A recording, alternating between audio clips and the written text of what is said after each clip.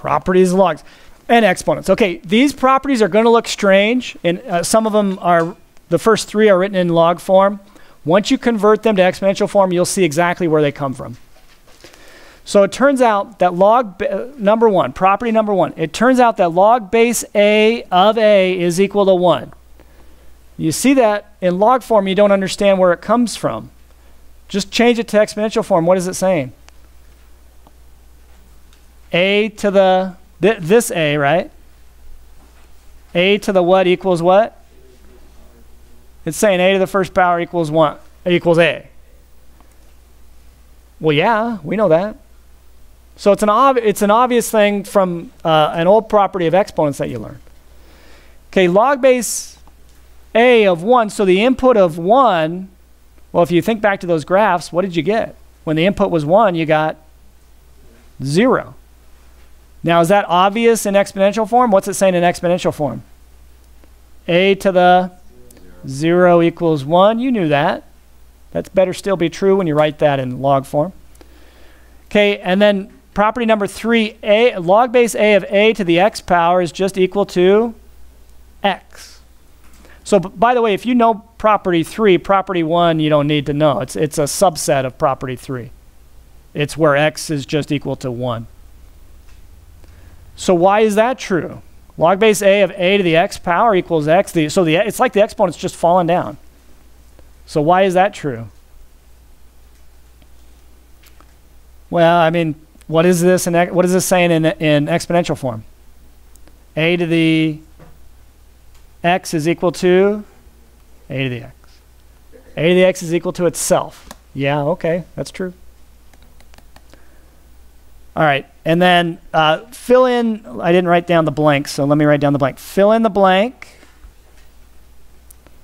Okay, if A to the x equals A to the y, well, let's say it this way. A to the x equals A to the y if and only if what? What do you think has to be true about the exponents? If A to the x equals A to the y, then under the right conditions, the exponents have to be equal.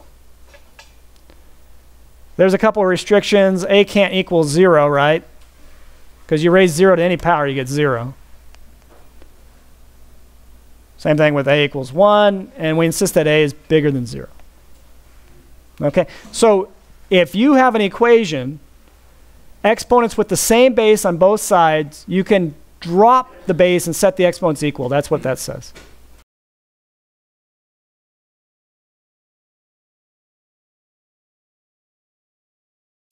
Okay, you're going to solve your first logarithmic equations in this example.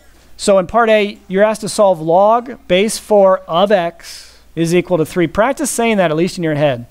Log base 4 of x is equal to 3. Okay, you take the test. You have no idea what to do. What could you try to do? Convert. So if we convert log base 4 of x to exponential form, what do we get? 4 to the third equals x. I'm going to put the x on the left side. 4 to the third equals x, or x equals 4 to the third. Is that true? Is that the conversion? Yeah. Oh, then it's solved, isn't it? Well, I mean, we should probably write what 4 to the third is. What is that? 64. If the exponent were really big, though, you'd just, like if it were 4 to the 10th power. So if you had a 10 here instead of 3, you'd probably just leave it as 4 to the 10th. All right, second equation. Log base 4 of 8 is equal to 2x plus 1. Same idea. The only thing we know how to do at this point is convert. So what would this be if you convert? 4 to the, what's the exponent? 2x plus 1 equals 8. Okay, it's not completely obvious, though, what x is in this case, is it?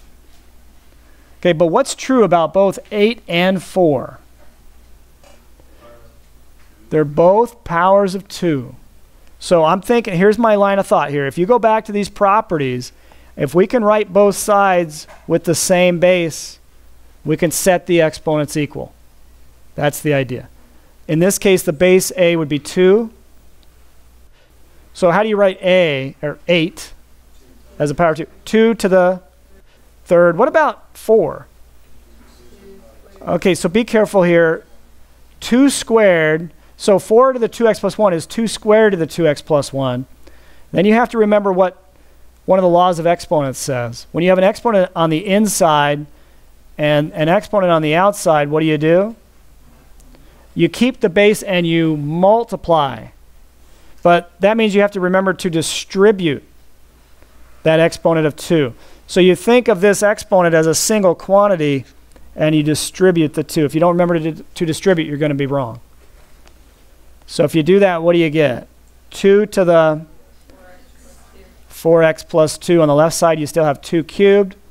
So what can you say about the exponents by property 4? So by this next equal sign is by property 4. You could set 3. You could drop the base 2 and set 3 equal to 4x plus 2. And now you know how to solve it. Does that make sense? In fact, what's the answer going to be? So subtract 2 from both sides. You get 1 equals 4x. So what does x equal?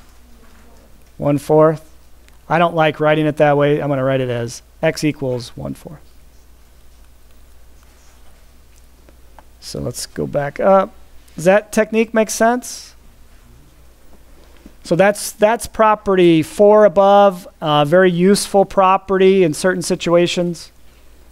We basically just, we had base 2, and that allowed us to set the exponents equal to each other.